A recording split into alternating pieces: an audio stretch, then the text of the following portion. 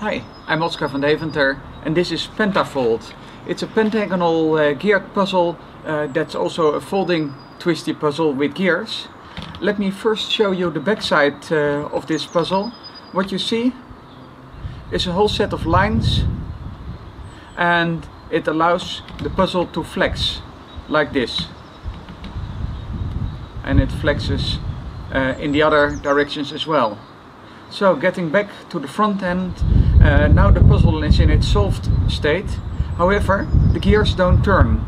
And the reasons why the gears don't turn is, first of all, we have an odd number, 5 gears in a row.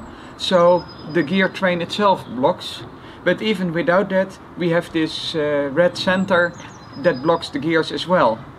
So how do we move the puzzle? Well, you fold it. That's why it's called Pentafold, like this. And these 2 gears, they remain locked because of the red center, but the other gears, they turn like this. And once you have made your move, you swivel the pieces back in position like this, and then we make another move by folding in a different direction and turn.